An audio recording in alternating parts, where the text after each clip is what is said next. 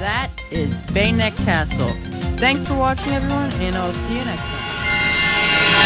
Alright, I do not want to do this again.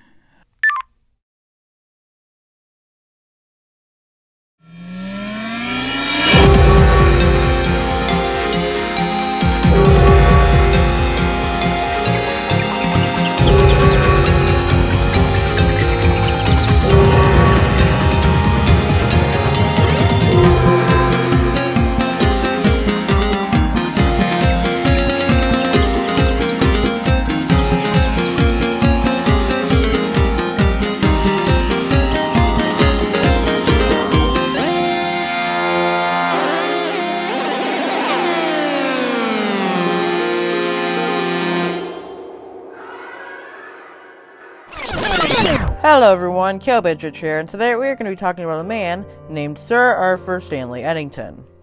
His story began on December 28th, 1882 in Kendal, Westmoreland, England, where he was born. His dad, Arthur Henry Eddington... Who is... That's Charles Henry, not Arthur Henry. Okay, where is it?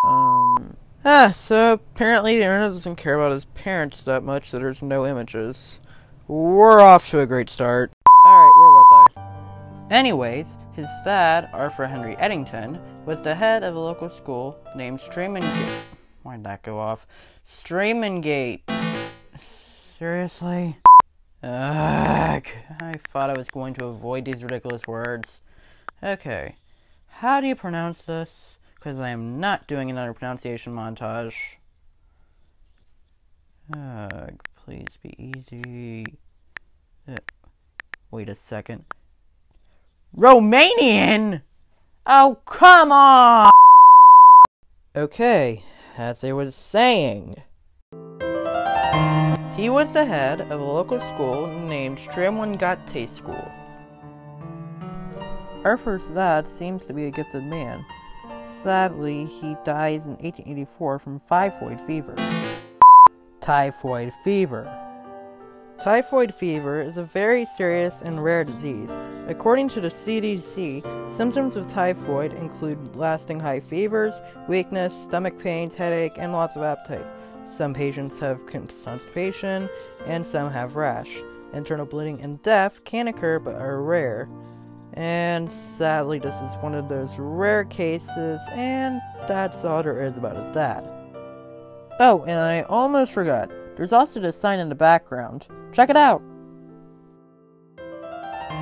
This sign states some things about Sir Arthur Stanley Eddington, for how he was a pioneer of stellar structure, author of the expanding universe, and other things we'll get to in a little bit. However, it also mentions his father being the headmaster. So that's nice. Anyways, his death leads us to the introduction of his mom. Sir Arthur Stanley Eddington's mom was named Sarah Ann Shout and was now a widow with a relatively low income. When Henry died, they moved to a place called Weston-super-Mare, or as pronounced in Italian, Weston-super-Mario. Weston-super-Mare.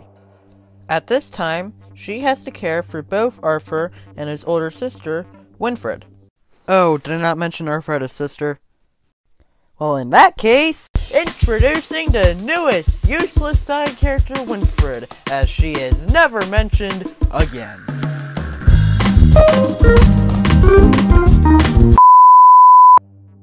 And the fur out of the way, Arthur is then homeschooled by his mom, before going to a preparation school for almost 3 years. In 1893, he started going to Brimlin School. Brimlin School, also known in Welsh as, provided him with good education with limited resources. Also, by using math, we can figure out that, assuming he started being homeschooled at 5, he was homeschooled for approximately 2 years. Skipping ahead to 1898, Arthur then gets a scholarship from Somerset County. At the time he received the scholarship, he was too young to go to university, for he wasn't even 16 yet. However, there must have been some sort of exception or something, because he went to college without no delay at all. During his time in university, Eddington mainly studied physics and mathematics. This is basically Arthur's early life. Going to school like a normal person, nothing special. Most of you may be asking yourself, hey, what is so special about Sir Arthur Stanley Eddington? Well, for one, this photo is not photoshopped. How did he end up here?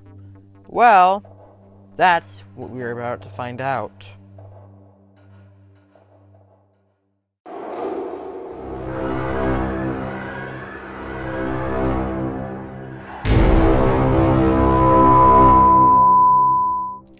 Arthur is actually the main reason we know about Albert Einstein, but let's back up a bit. First, he went to college, and due to the amount of available time I have, let's continue. After he graduated, he went on to research mathematics and proceeded to fail miserably.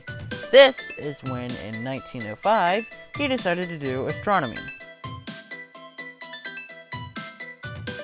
Skipping ahead to 1915, when he began to be interested in the most relative theory we can think of, he received papers from Einstein and D. Sitter. Let's focus on Einstein for relativity purposes. 4 years later, in 1919, Sir Arthur Stanley Eddington did the first experimental test of Albert Einstein's theory of relativity, known as the general theory of relativity. Props to whoever came up with that creative name. Anyways, the experiment took place during a total eclipse. However, things almost went completely wrong. The eclipse was supposed to happen at 2 o'clock, but a storm came in before. Arthur writes this.